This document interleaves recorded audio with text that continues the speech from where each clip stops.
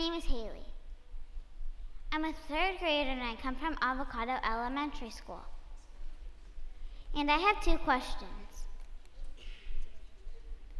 Have you ever seen someone alone on the playground or at lunch? Have you ever heard someone tell another person, "You can't play with us"? This is a type of bullying. Now what I am here to talk about is the issue of kids not having empathy and making classmates feel like they don't belong. I think this is how we can get to the heart of bullying. Having empathy can erase the world from bullying because it can change the way you react. Empathy means you understand someone else's feelings. But for me personally, I feel sad when someone doesn't have anyone to play with or eat with at lunch, or you see them crying because of a bully. I know I don't like being alone, so if I see someone who is, I try to cheer them up by inviting them to play with me. I don't want kids to feel alone. Kids should talk to someone they trust and tell them what's going on. So next time, if you're being bullied, or you feel like you have no one to play with, you're not tattling, well, if you give them chances, you can get through a situation with a bully by keeping your attitude bright, and your life will shine up to one. Take a deep breath and walk away.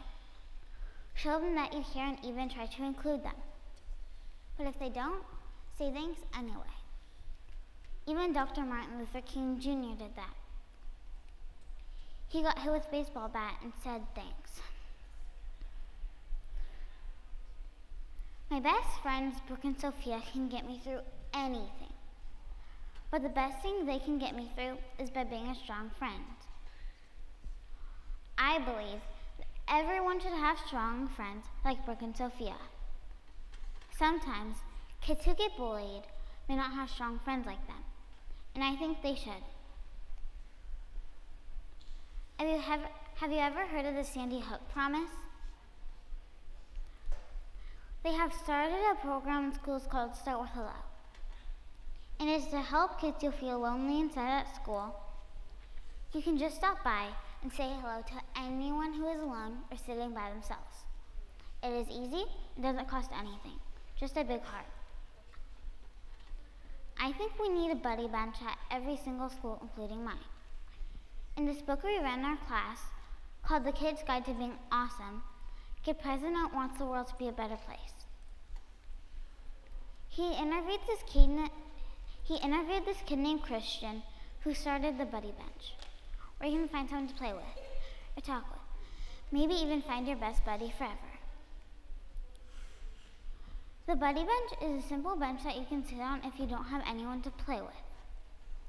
If someone sees you on the bench, they can go talk to you, ask you if you want to play with them.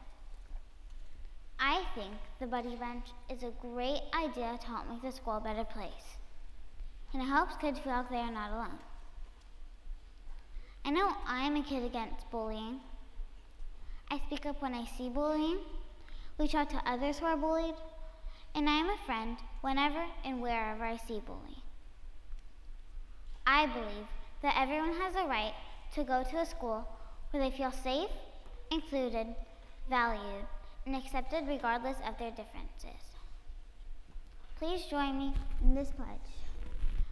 I pledge to be respectful of others and stand up against bullying whenever and wherever I see it. You can stop now. I have 2 more questions. Have you tried to find someone who may need a friend? Have you said hello to a new person today? Maybe we should get kids to start thinking of these questions. We can get to the heart of bullying and end feelings of loneliness at school. Thank you.